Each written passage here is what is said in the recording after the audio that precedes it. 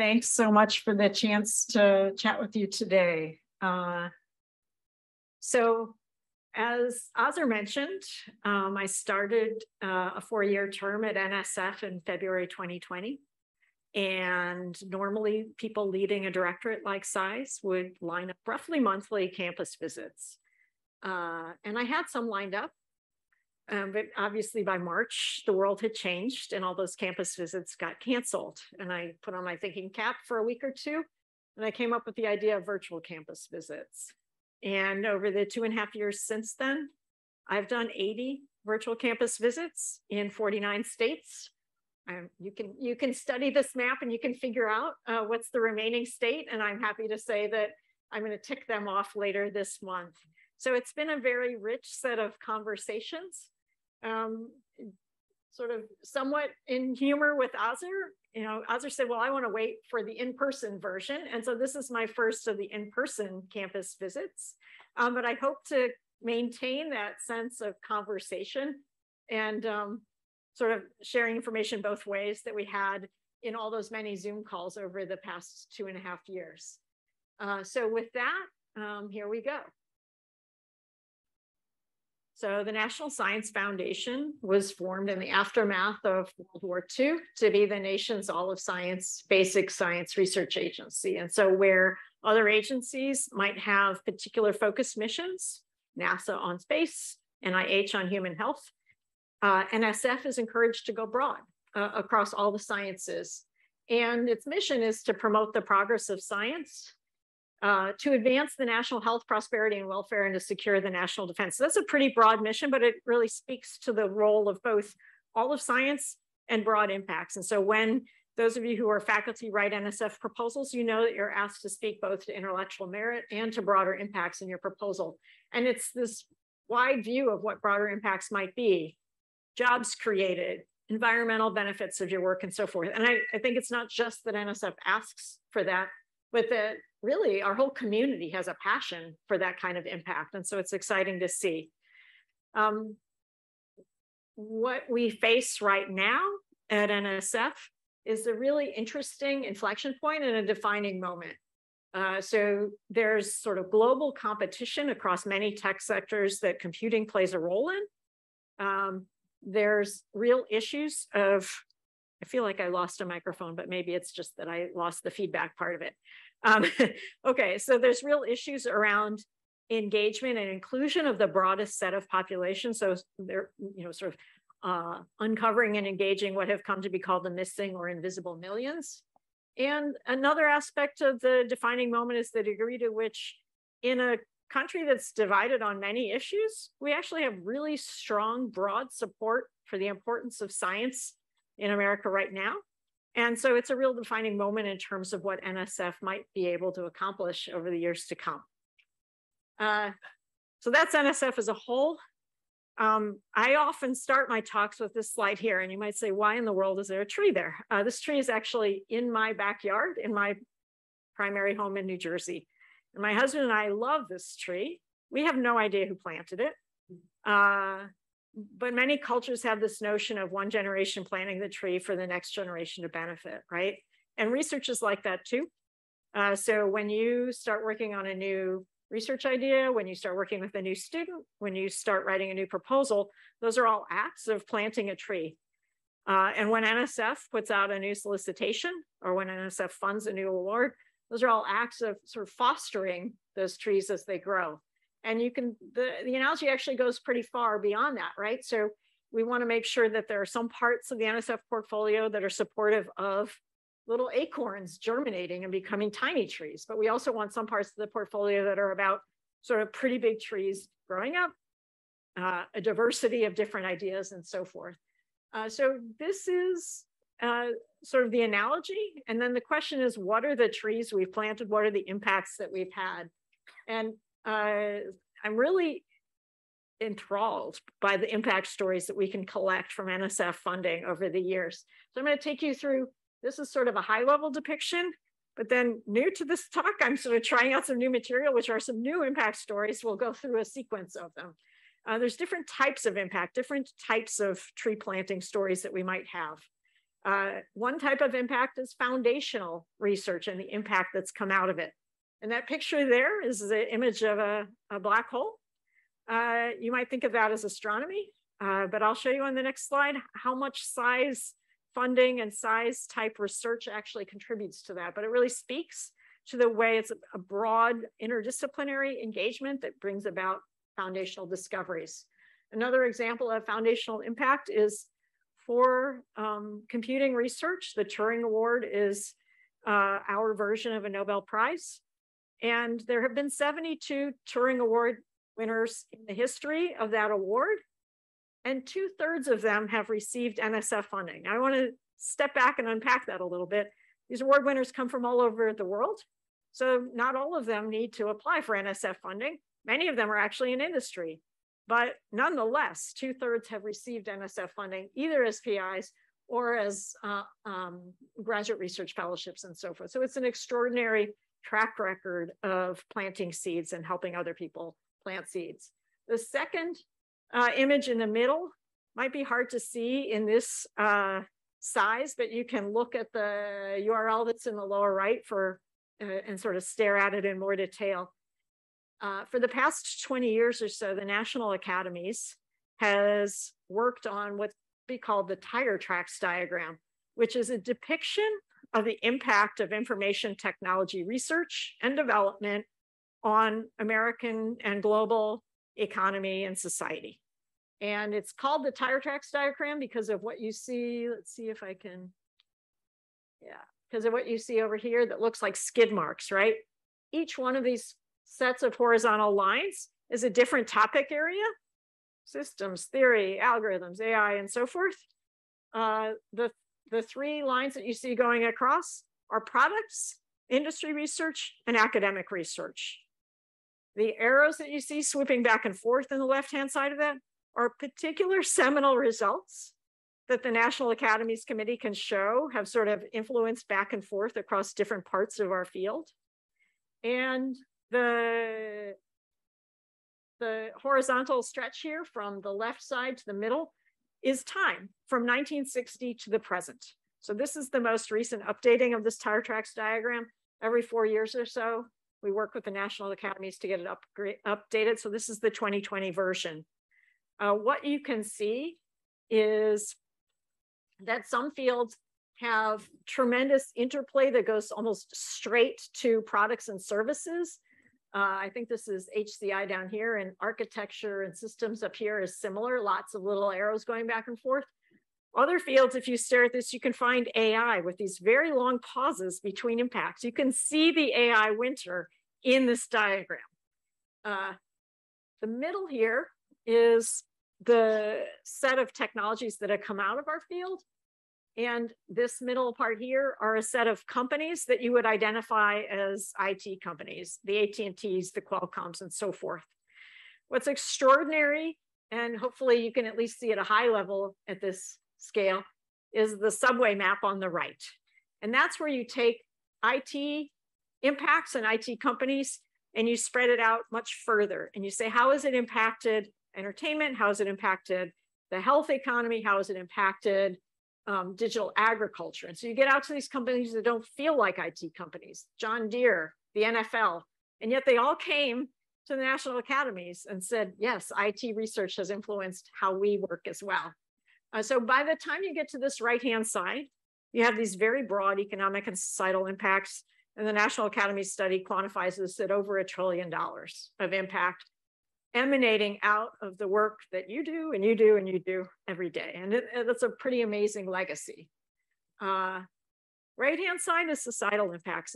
This comes in a range of ways. You know, we're together in person today, but for a lot of the past few years, people have been on Zoom. And people have been on Zoom because of investments that we all made and innovations that we all made, and things like advanced graphics processing and high-speed networking that let that work for so long. But there's other societal impacts that we can have through our investments, like broadening participation in computing to change the face of computing. And so this is the sort of style and size and class of impacts that we have. And I wanted to dig in now on some more specific examples. So let's go back to the black hole image for a second. You might think of that as astronomy, but it's also Bayesian inference. It's data analysis, it's data science. And so Katie Bauman from Caltech is an amazing, what I would sort of claim as an amazing CISE success story. We gave her her career award, which is the early career award that young faculty proposed for. We gave her that in fiscal year 21. If you go back a little bit further in time, we supported her graduate research through 4 different NSF awards towards the end of her graduate career. Go back a little further in time, we supported the beginning of her graduate research through a graduate research fellowship. Go back a little further in time, we supported some undergraduate research that she did while she was in college at University of Michigan. Go back a little further in time, and this is what really blows my mind. We actually evidently supported a bit of her research when she was a high schooler, working near her home in Indiana with folks at Purdue University. So we are always looking for these timelines of impact. We're always looking for ways in which we're fostering discoveries, but also discoverers. And it's a real point of pride when we can surface the way that we have helped these trees get planted and grow. So that's one. Our director, Dr. Panchanathan, likes to talk about the DNA of NSF being around this interplay of foundational discovery-oriented research with more applications-oriented innovation and how they intertwine. And a good example of that is this story around, frankly, how the internet works and NSF's role in it. A lot of people hear sort of DARPA funded stuff and poof, there was an internet 50 years later. NSF likes to say, oh, well, maybe so, but let's dig in a little bit more. So one of the key things that took ARPANET out to a much broader user base was when NSF came in the 80s and said, hey, it's not enough for just a handful of research institutions to have access to this thing. It needs to be broad across the full set of universities in America. And that's what NSFNet was. It was intended to be a form of research infrastructure. And it has, from that point, sort of built out in the 80s to be across universities. And then beyond that, it became sort of a private sector thing as well. You can take this story further.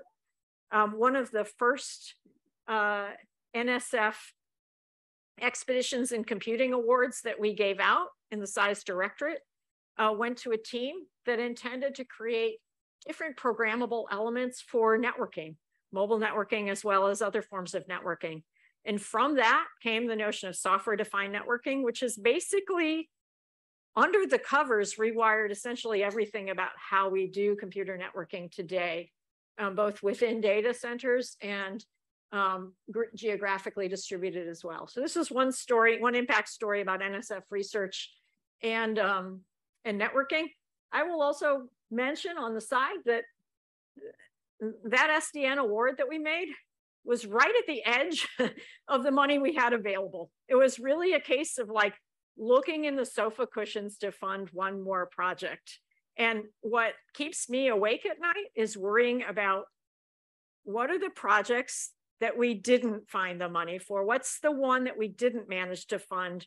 And how might we be better off if we had had the money to fund one more project? So, I mean, this is an example where we just barely got this one funded and it did amazing things. There are other ones I fear where we didn't get it funded. Another DNA story is around the notion of different kinds of digital libraries research that was funded, goes all the way back to the 50s, the 70s.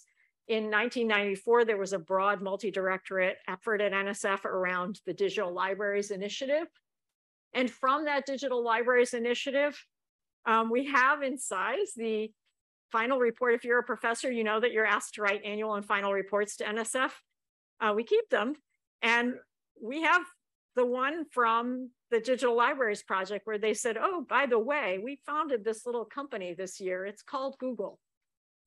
So that's a pretty decent impact story that we can speak to. And clearly from there, there's been these sort of huge innovation-oriented translational impacts that have happened as well. We also know that Bryn and Page, one had an NSF Graduate Research Fellowship and the other was funded by one of the RA ships off of that award. So we can sort of track the people as well as the work. And so on and so forth. Artificial intelligence and machine learning is another place where NSF is viewed as having funded important foundational impacts over the decades. And in fact, most people credit NSF with being the funding agency that kept some of these topic areas alive during the various things that have come to be called AI winters. And we continue to work on this today. So back to this, I mean, this tells the story of the types of impact that we seek to achieve through your work and through us funding it. If you have other impact stories, please tell them to me. When I started as an AD and I said that, people said, oh, you'll be deluged with email. And I can assure you that's the kind of email I would love to be deluged with. So if you have a story of something that NSF funded and where it's gotten to lately, I would love to hear about it. So digging in a little more, org charts are never too exciting, but I do like to show one. So this is the CISE org chart. We're organized into these 4 units. The reason why I like to show this is because, this is a federal agency, but it's also people. And so we try to be approachable. And so here's the leadership of the CISE Directorate. We're broken into 3 boxes, the green, the dark aqua, and the sky blue. These 3 span the full research space of computing. The 4th one is unique. The Office of Advanced Cyber Infrastructure is organizationally within CISE. It has the broader mandate to serve the full scientific community with the advanced computing hardware, software, and services that you need to get science done in many different fields. So we're standing up computing resources for astronomers, for zoologists, and so forth. So this is who we are. And actually, I'm pleased to say that Behruz is no longer acting. He's the actual Deputy Division Director as of today. And so with that, this is our permanent crew for a while. But we're happy to color across the lines when it's useful. And I think a lot of folks, when they want to have impact, they want to be interdisciplinary. They don't want to be contained within topic areas. And I give this as a very abbreviated list of examples where we go across either the CISE topic areas, the 4 of them, or we even go across the many directorates of NSF more broadly with things like the National AI Research Institutes, our cybersecurity program, Secure and Trustworthy Cyberspace, and so on and so forth. In all cases, the point is to go broad. The point is to think beyond disciplinary silos. So by the numbers, this is what we look like. This is for fiscal year 21. Fiscal year 22 will end in about 2 weeks, and we'll update this, but this is the last year for which we have the full numbers.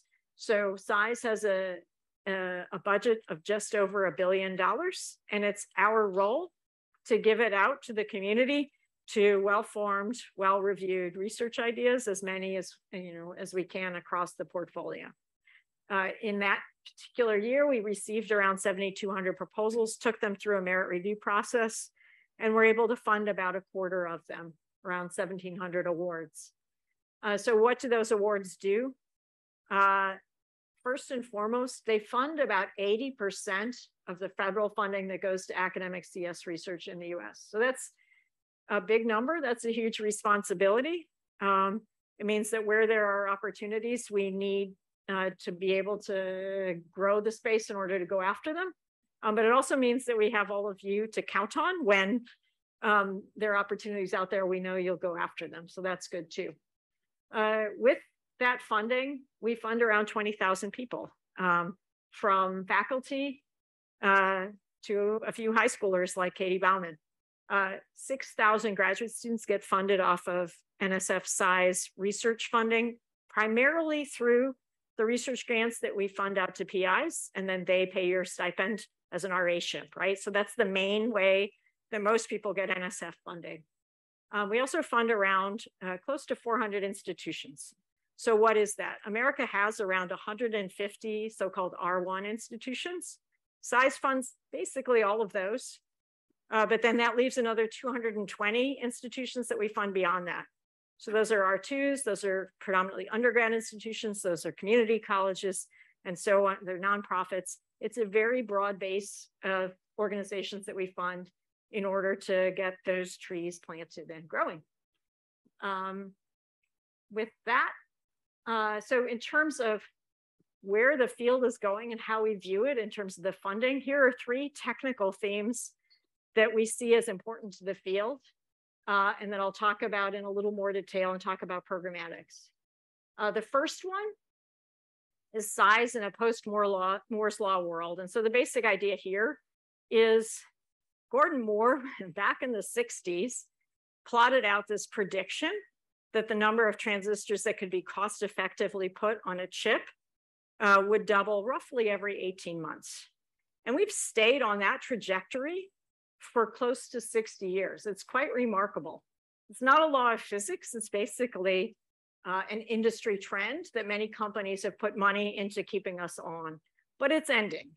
And as it ends, it's not just a case of the transistors underneath us will change, but everything else can keep going. It's really a case that everything about computing systems is changing now, up into the software layers in a way that's affecting the portability of software, the reliability of software, and the security of software. And that says that we should change how we're doing things. And I'll talk a little bit about some programmatics we're working on there. Second thing is the transcendence of AI. This is the idea that AI isn't just a subfield on the side. AI is really pulling from all of computing to advance, right? And it's about computer systems, algorithms, data, and so forth. And it's fueling advances very broadly as well. And so we need to think about what are the programmatics that fit there. And then finally is this third one, designing beneficial socio-technical systems.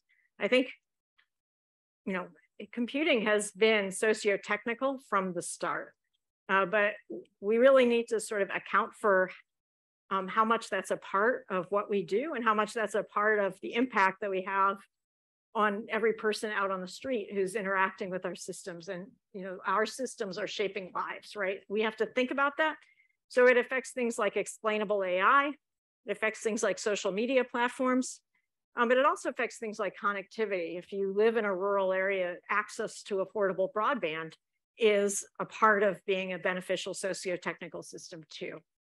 So thinking about how to develop programmatics for that to meet that need as well. So in addition to those 3 technical themes, I also talk about these sort of how to get there themes. And the 2 that I'll focus on from this list are infrastructure and people. So with that, let me go through them in a little more detail. So in this size in a post-Moore world, or the seismic shift, and there is a pun there, I use this picture, and you're like, why is there a picture of sedimentary rock on this slide? How many of you were taught or use a curriculum in which there are these layers, right? There's circuits, and then there's architecture, and then there's compilers, operating systems, applications up through the layers.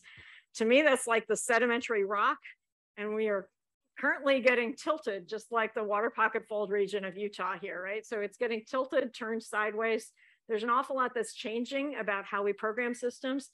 And by the way, in the process, we probably need to change curricula, because I don't know why we're teaching to those old layers if a lot of the time we're programming across them, right? So there's an awful lot we can do here. One thing that I wanted to highlight is PPOS, Principles and Practice of Scalable Systems. Basically a chance for researchers to come in across those different research areas. So if you're like an AI person and you have a circuits friend and an architecture friend and a programming languages friend, and you want to come together and say, we're going to drill through all those layers and talk about a whole system stack for some new application domain, this is the place to do that. So we have folks who are looking at pangenomics. We have folks who are thinking about this for quantum, and so forth. So it's a pretty broad idea of what you might slice through the stack and rethink. Another recent solicitation that we have in this area, this is multi-directorate now, is FUSE, Future of Semiconductors. Again, you might not initially see yourself in this, but I hope you will step back and maybe rethink that. So this is for everyone from computing, engineering, and materials to come together and to think really broadly. Maybe there's entirely new technologies. How would DNA storage change something you want to do? To basically think across these layers and to co-design across a really rich set of layers, including improving fabrication access as well. So FUSE is already out. It's had its first deadline, and we hope to have another deadline in about a year. So that's one. Second one is this transcendence of AI. And there's an awful lot of different angles I could take on this. So about half of CISE's research budget goes to what we call core funding, which is just every good idea that comes into our core programs can get funded, general across all topic areas. And an awful lot of our AI funding is through the core. So these are, if it's under 600K, there's no deadline, just come in with your good ideas. If it's between 600K and 1.2 million, there's a deadline once a year, come in with your good ideas. So we fund a lot through these very broad and general programs, but we also have additional, more focused AI investments as well. And so one thing to note is that NSF is the nation's largest non-defense federal funder of AI research. There's some qualifiers in there, so let me unpack that. Non-defense means DARPA doesn't give their numbers, so we don't know what they are. Federal means industry might be spending more on research, we don't know that. But for the federal government, and for the non-defense part of the federal government, NSF invests about $700 million a year in AI research, and a lot of that comes out of the CISE Directorate. And a lot of that comes through our core, but I'll talk about some other things that we do. So in this broad sort of AI plus data science space, we just started the next round of what are called tripods awards. These are transdisciplinary research in data science. So 2 new data science awards, one around sort of the intersection of CS, electrical engineering, econ, and law, and the other one around sort of responsible learning and core methods in data science, including education. So this is one example. These are fairly large scale investments. Another example is we just recently did a set of Fairness in AI awards. I think they went out this week or last week. Another $10 million of awards across a really broad set of application areas. So how do we manage accessible speech recognition? How do we manage economic models of fairness? How do we manage mapping out school district assignments and kids? It's really broad and some application oriented and some more foundational. A third and large scale investment that we make that's related to this theme are the National AI Research Institutes. So what am I showing here? This is a map of the US where each of the colored stars represents the lead university for the 18 AI research institutes that we currently fund. Each AI research institute is a $20 million program in which one lead university and usually around a dozen additional universities gets funded to follow a different theme in AI. So for example, this red star here is the University of Oklahoma leading an AI institute on trustworthy AI for weather, climate, and coastal oceanography. So it's AI meets something. And they have some partners. Each square is a funded partner institution. And what you can imagine is if you're going to talk about coastal oceanography and you're in Oklahoma, you probably need some partners. And so indeed, you can find red squares in other coastal regions as well. They also have unfunded partners, which include things like other federal agencies. The NOAA, which does the National Weather Service and so forth, is an unfunded partner. Another example is this gold star in Illinois is an AI Institute in Precision Agriculture. And you can find a whole set of additional gold squares, including Tuskegee University down here. And gold circles, that's John Deere up just north of Urbana as an unfunded partner on that. Some of these AI institutes are sort of coast to coast.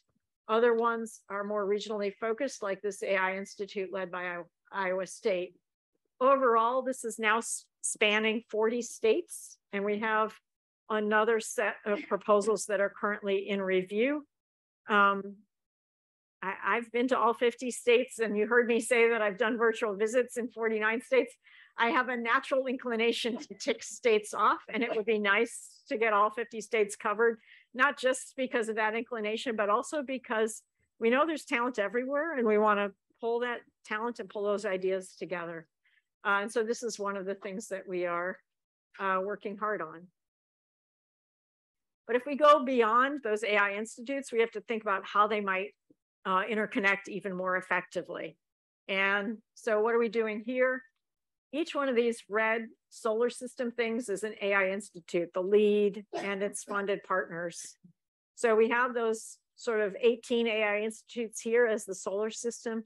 We've also funded this sky blue oval called a virtual organization that seeks to sew them together so they can cross-pollinate, right? There could be ideas that come out of the AI Institute on climate that are really important to the AI Institutes on agriculture and vice versa, right? So we want to make sure they talk to each other. We also want to make sure that there are on-ramps from other kinds of institutions into these AI Institutes, and we're stay tuned, but there should be a solicitation real soon on that. And we wanted to engage in international partnerships as well. So here are a couple international partnerships that are, in one case, still live, the other case, the deadline has passed. So up here, we invited each AI institute to come forward with an idea of a country they wanted to partner with and why. And we've been funding supplements for that. Down here, this is for everyone, and this is still live. If you want to partner with a Canadian colleague on something related to either AI or, in this case, quantum, you can do so. You write a proposal with your Canadian colleague, and it gets reviewed by only one agency, but then the US side of it gets funded by NSF, and the Canadian side of it gets funded by NSERC. So we're trying to do more and more of these international partnerships because we know that you collaborate internationally, and we'd like to make sure the mechanisms work for that. And in particular, you only get reviewed once. It's not like you have to be liked by both the US and Canada for your idea to get funded. You only have to be liked once for it to work. Moving beyond that, some of the conversations I had today really surfaced this notion that actually AI, data science, formal methods, there's a whole sort of set of computational techniques that are not just helping science, but they're actually fundamentally reshaping how science occurs. What does the scientific method for 2040 look like? And that's super interesting. So it's not just checking a hypothesis through sort of data analysis, but what if you could use computational techniques generate hypotheses?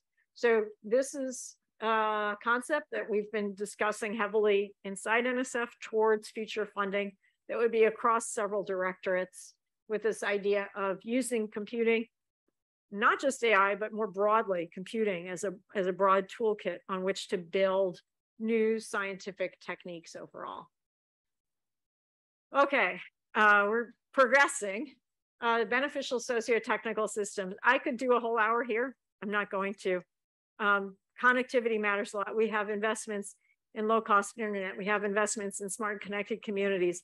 We have these amazing investments in a program called Civic Innovation Challenge that I would really encourage you to go and look at because it's so inspiring.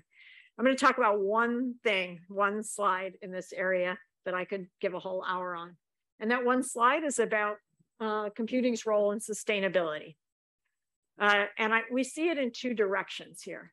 So one direction, which is to say the arrow that goes from left to right, is about recognizing how to clean up our own house, if you will. It's saying computing uses as much energy and has the carbon footprint and the sustainability impact of many not so small countries, right?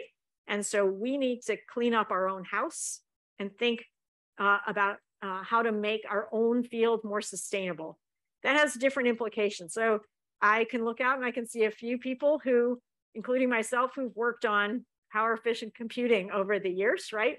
And so when I think about this, I start there, but my colleagues keep reminding me that it goes way beyond that, because there's e-waste. There's actually the energy efficiency of the design and fabrication process before you even get into using your phone, and so on and so forth. So there's a full life cycle set of issues here. We have a Dear Colleague letter that's already out. You can read it at that URL. That invites proposals in this area, and we hope to have more soon. On the so that's sustainability in computing. The other direction is, how can computing help with sustainability more broadly? And this is even wider open, right? So this is recognizing that if we zoom instead of someone flying there, we use some computing carbon footprint, but we save on the flying carbon footprint. You can apply that to logistics. You can apply that to a range of different issues. And so there's a bunch of places where our investments include aspects of that as well. And you should see more. Okay, so those were the 3 technical themes. Now we're going to get into infrastructure. And this is sort of, how can we get this research done? And the number one thing I want to get across is, I remember reading a blog piece around 4 or 5 years ago that I haven't gotten over it yet. It was someone from our field saying that our field didn't really need infrastructure. And I was like, what? You know, how many of us have watched our colleagues leave universities and go elsewhere so that they can have access to data? That's one form of infrastructure. Our field needs infrastructure. When it comes to the different themes that I've talked about today, each one of them has infrastructure needs. So if you're in the sort of hardware and system side of things, it would probably help you to be able to fab prototypes. And NSF is trying to be more helpful in terms of getting you the access and the supplement awards to do that. We also have access to quantum computing prototype platforms as well. AI, tons of need for data repositories at scale. And then designing beneficial socio-technical systems, there's needs around wireless connectivity and other forms of test beds and prototyping as well. I hope that you'll go and look at opportunities to propose into these programs to become a PI who leads an infrastructure project. But I'm also going to talk about infrastructure that already exists that you can think about as an extension of your lab. In particular, here's my happily crowded graph. So what is this? This is a whole range of resources and test beds. They exist. You can use them, okay? So I'm going to talk about some quickly and happy to field more questions. I'll start down here. Frontera is the largest supercomputer on an academic campus in the US. It was pivotal to the computation that led to the imaging of the black hole that I started this talk with. You can use it. You can get allocations on it. You can use it for your science. There's a range of other ones that are called innovation class systems that our OAC, our Office of Advanced Cyber Infrastructure, also stands up for different purposes. These sky blue ones, Powder, ARA, AirPaw, Cosmos, these are all advanced wireless test beds. If you want to test something out that has to do with 5G and beyond, MIMO, drones, and so forth, there's test beds that you can log into and you can use remotely from anywhere. And finally, I really want to put in a pitch for CloudBank. I'm going to skip through this in the interest of time, but advancedwireless.org is the URL for that. CloudBank. In a nutshell, you should be using CloudBank. So what is CloudBank? I'm guessing that most of you are using commercial cloud for at least a bit of your research. That is, Amazon EC2 or other resources on the commercial cloud. CloudBank is an NSF-funded effort to give a front door that basically says you put some commercial cloud into your NSF budget.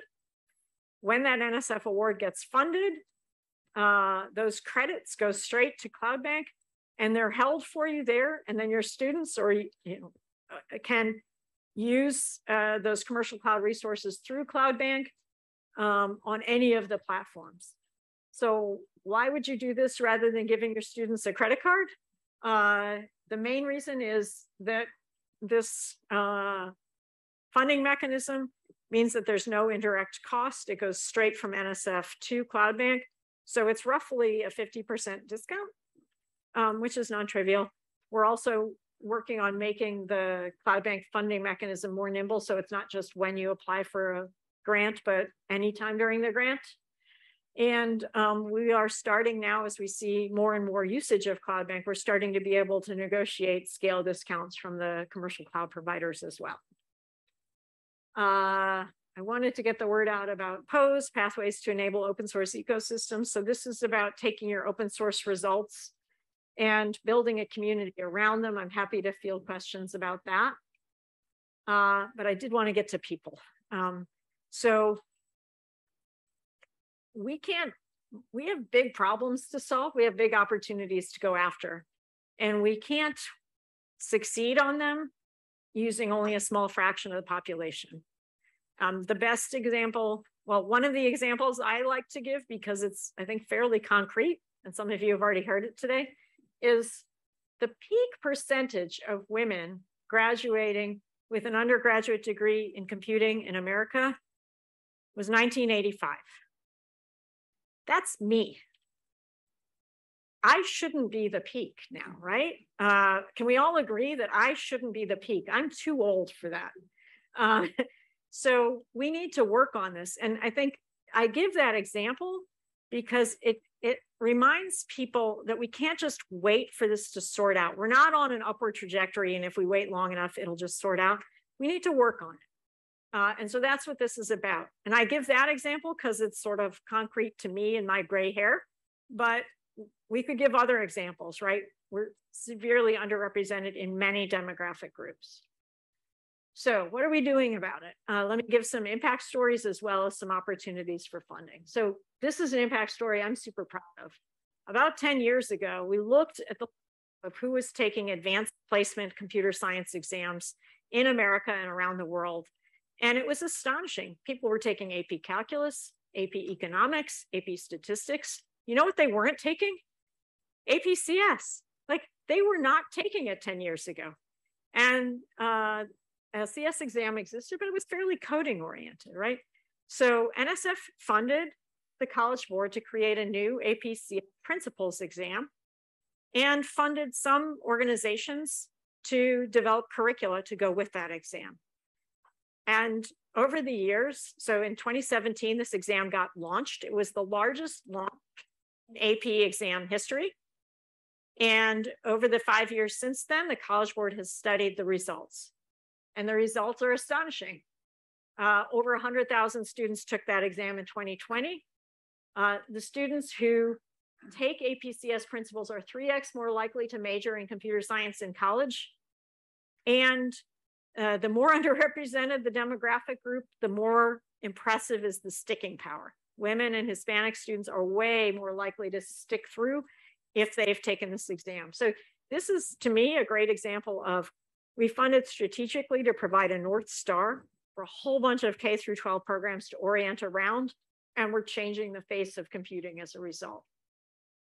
Another one, the Loop Alliance. So this is about the other end, if you will, of the career pathways. This is about looking at where professors come from. And if there are relatively, the sad reality is that there's relatively few schools that are producing most of the professors for CS in America. And as such, if we can change the demographics at those schools, we can make a huge change in the professoriate. That's the thesis statement of this investment effort. So it looks at increasing exposure to academic careers of the institutions that have good diversity. It looks at increasing the retention of diverse undergraduates at institutions that send students to graduate school. And it looks at increasing the diversity of PhD graduates at these schools that are the main feeder pathways into our professoriate. So it's another example. This one's a little bit earlier in its work, so we'll see what the impact is, but it really seeks to be strategic about going after some of the issues that we see in the professoriate. In terms of BPC, broadening participation in computing, we've established, CISE has established 12 what are called BPC alliances since 2006. These are large-scale efforts to broaden participation in computing. I've personally benefited from them. Many of us have.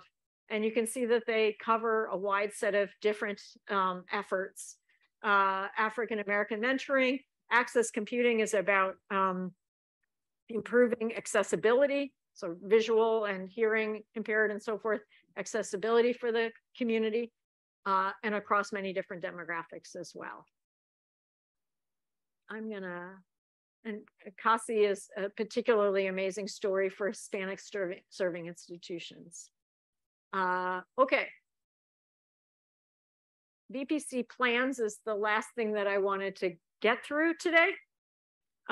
So about 10 years ago, CISE took a look at where we were and wrote a strategic plan about broadening participation in computing.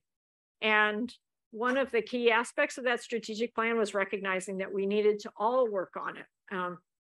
So I don't want to be the peak percentage of women in computing much longer.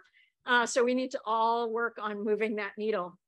And one of the ideas that was proposed was to ask every single researcher who submits a proposal of 600K or greater to NSF to provide a BPC plan with that proposal. Great idea, lots of people at it. There's 20,000 people getting funded. Surely this would be a lot of good ideas. We're a little worried about that though, right? If everyone has good ideas, but they're kind of jumbled, it's not clear we'll all be pushing on the needle in the same direction to move it in a useful way. So what else did we do? We funded a set of resources that people can plug into. And so by providing these resources that people can plug into, instead of that jumble of BPC plans, we instead can get more aligned efforts. So what are the resources? They're at this bpcnet.org. There's a set of national resources, many of which are provided by those BPC alliances on the previous slide. That a proposer can say, I'm going to send X students towards this program. I'm going to send X dollars towards this program. But there's also department and campus level resources where we are offering help with departments and campuses writing BPC plans that individual PIs can plug into. And so the idea is, again, provide North Stars that help people orient so that there's actual impact. One more thing that I need for everyone to know about is the CS Grad for US Fellowship Program. It is the best fellowship program that not enough people apply to and not enough people know about. So please help share the word.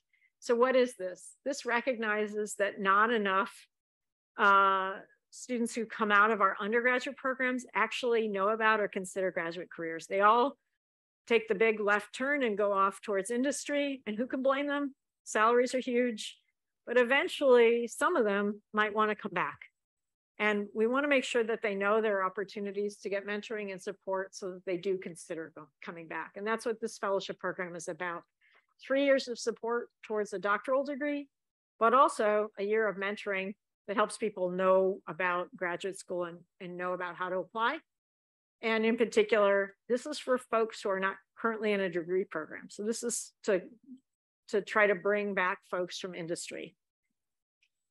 So with that, I know that was quite a cavalcade of impact stories and programs, but I am happy now to field questions or have a discussion. And it's my tree again. Thanks very much for your time and attention.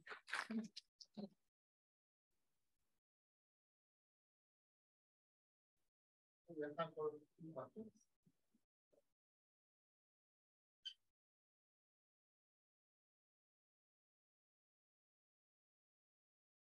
I have a couple of questions. One is about the size of awards. So does CISE study the cost effectiveness of smaller versus medium versus large awards? And could you comment on how the distribution of funds and cost expensive awards is optimized? That's a great question. So in case it didn't get picked up on the mic, the question is about the sort of balance of small, medium, and large awards and the different programmatic design questions, and then how we evaluate it. So here's a few examples. So we recently shifted from small being 500K and down to small being 600K and down. So we adjusted the budget limit of what a size small looks like. That was done based on analyzing the awards, analyzing how close we were to different budget limits in the awards we were making, analyzing how long it took for people to spend out their awards. Were they spending them out in 3 years? Were they asking for no cost extensions and so forth? And it also to some degree has to do with, quite honestly, a question of if we make size smalls bigger, does that mean we're funding fewer of them, right? So there's some questions there as well. We did another analysis for career awards. So for example, we were noticing that different directorates at NSF had different guidance about what a career budget should look like. And so we did some analysis there and tried to make sure that our guidance was sort of fair and up to date.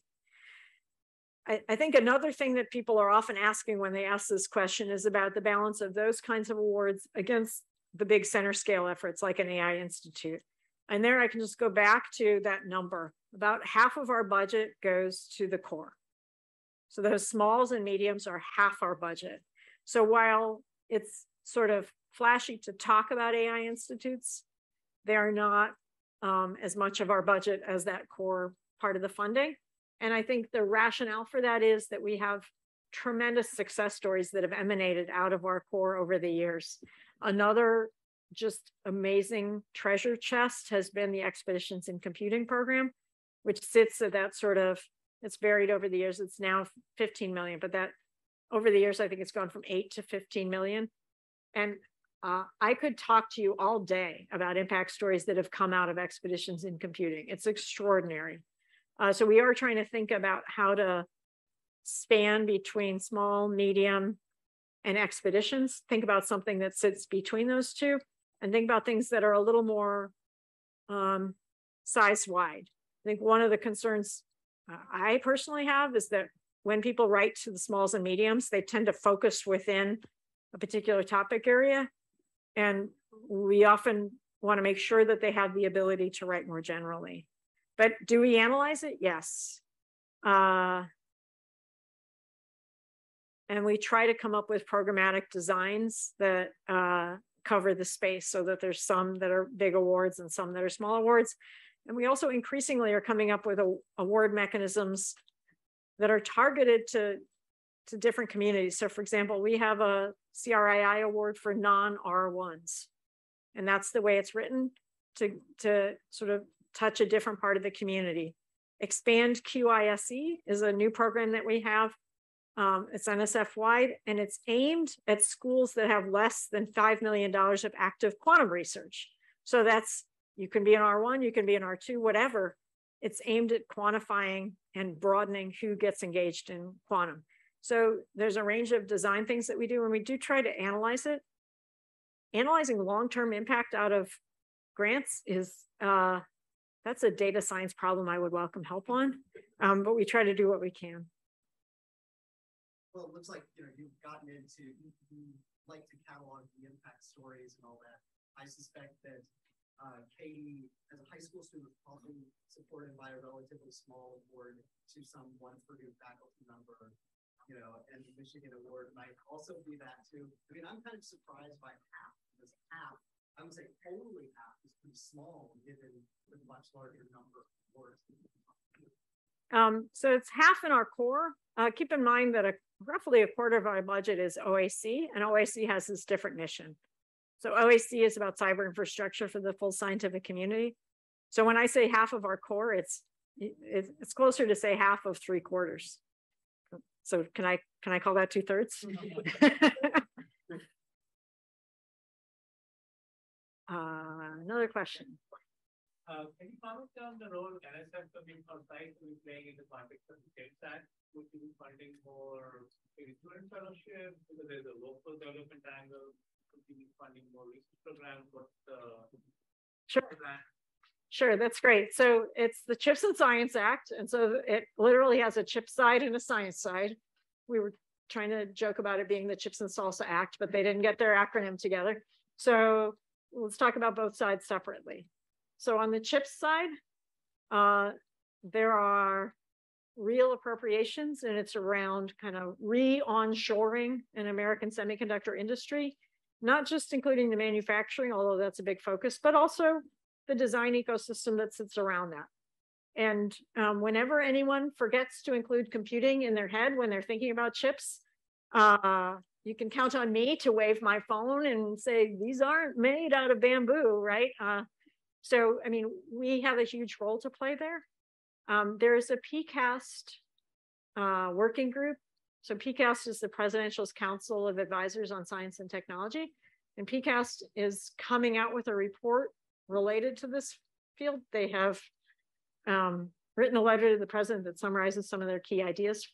And so they're talking about the research part of the space, including noting the way in which the design ecosystem, which goes broader than just semiconductor fab, is important.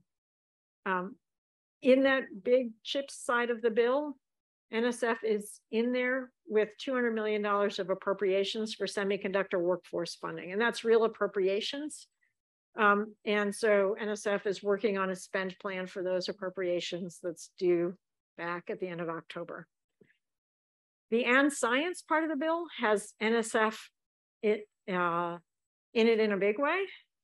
The and science part of the bill sort of reshapes different aspects of how NSF and other federal agencies might engage in science research funding. A lot of the and science part of the bill comes out of this long set of discussions that we've had over the past 3 years, Endless Frontier Act, NSF for the Future Act, all these things that were in discussion. If you count up everything that's on the and science part of it, NSF is listed for over 80 billion with a B dollars of authorization language. But here's our civics lesson. Authorization says NSF is allowed to spend up to X. Authorization does not appropriate X, right?